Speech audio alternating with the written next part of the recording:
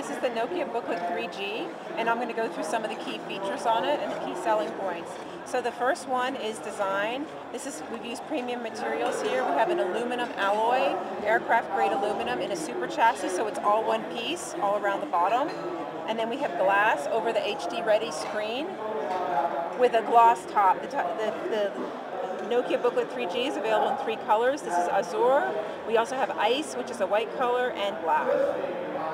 One of the other aspects of this that's a key selling point is the all-day mobility. So we have a 12-hour battery life using the combination of a 16-cell battery, Intel Z530 processor, which is very power efficient, and Windows 7 we're able to achieve 12-hour battery life using the Mobile Mart 2007 productivity standard, which is internet, email, documents connected all day long.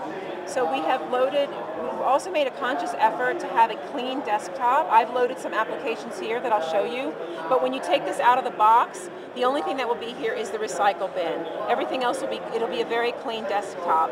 Preloaded applications are Office 2007 60-day trial and F-Secure antivirus trial, which we felt are 2 things that the end user would absolutely need.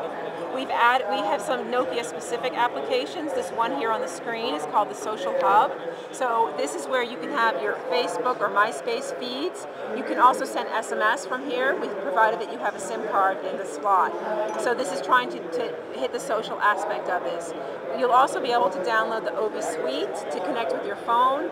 And unfortunately, I don't have the last gadget here, which is called the Maps gadget, which allows you to be location aware. So if you're traveling in a hotel, it will show you where you are, and you can look up different restaurants in your area or things to do. Now, for connectivity, because one of the key aspects of all-day mobility is connectivity. So you can connect via Wi-Fi or 3G. So right now we're connected through Wi-Fi because we don't have 3G coverage here. So normally it will show you a 3G connection and then whatever 3G is available and then whatever wireless connections are available. For the end user to use the wireless, he has easy access to the SIM card. So the SIM card is right here.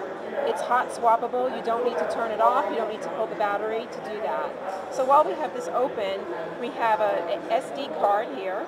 We have a USB port here as well.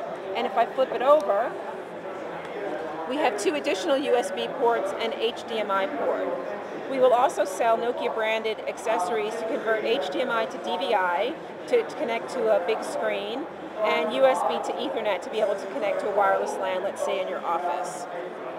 So we made a conscious effort to keep it thin. It's just less under 2 centimeters thin, and it also weighs about 1.2 kilos. So it's light, can fit in your bag.